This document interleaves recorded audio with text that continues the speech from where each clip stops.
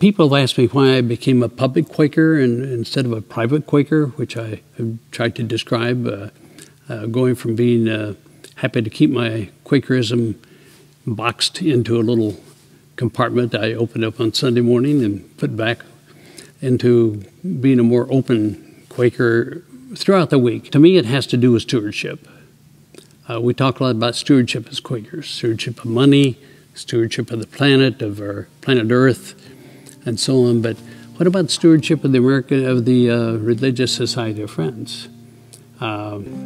We are the inheritors of a tremendous history of people who have changed the world.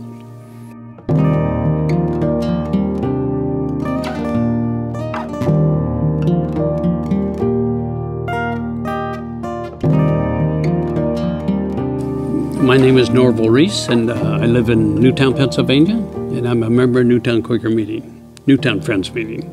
The Newtown Meeting, when I joined it, really wasn't doing much outreach, and I became clerk of the meeting. And one time, a chap called up and wanted to, this about 25 years ago, wanted to come over and film the graveyard. So he came over to Newtown, and we spent about half an hour around the graveyard, and I showed him various graves and Edward Hicks and so on and so forth. And I said, "Would you like to see inside the meeting house?" He said, "Oh, sure, that'd be great." And he walked in the meeting house and said, "This is beautiful." He said, "What's it used for now?"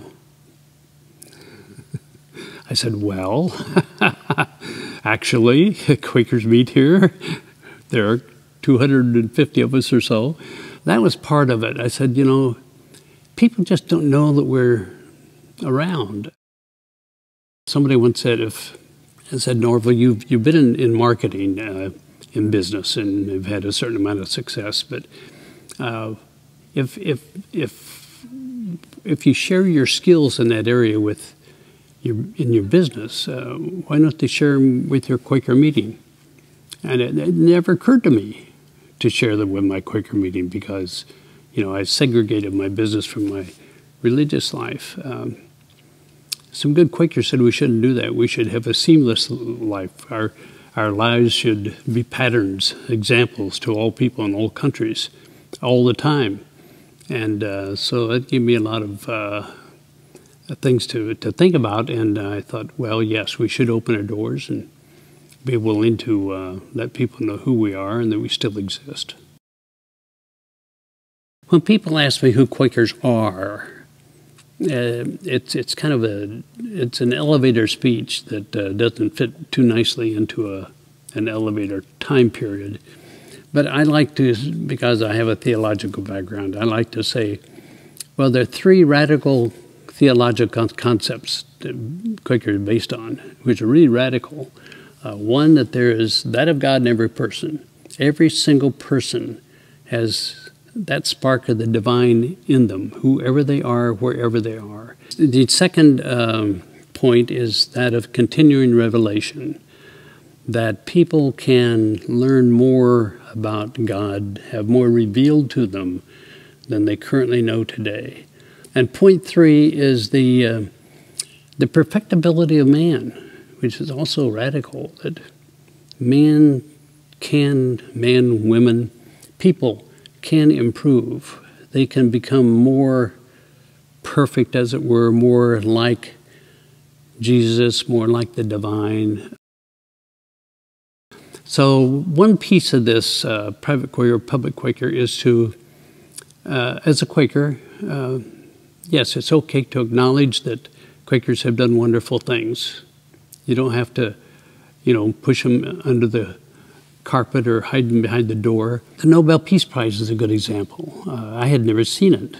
I finally talked the American Friends Service Committee into bringing it out to Newtown meeting so we could see it, even though they had a policy not to take it out of the lockbox.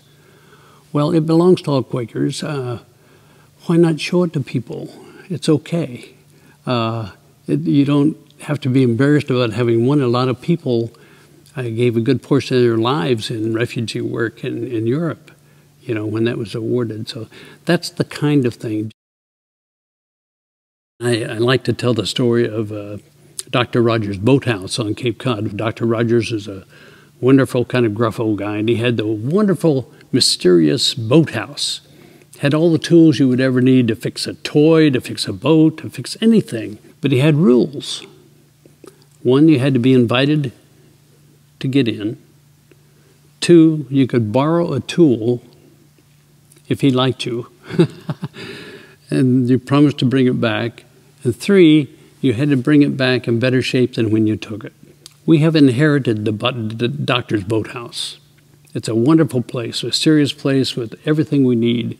And we have borrowed it in our own lives. We benefited from it tremendously.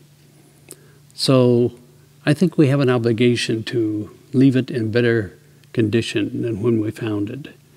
And that means in every possible way, in terms of values, in terms of practice, and financially, in terms of membership, do everything we can to make sure that this wonderful institution we call Quakers or Religious Society of Friends remains and prospers after we're gone.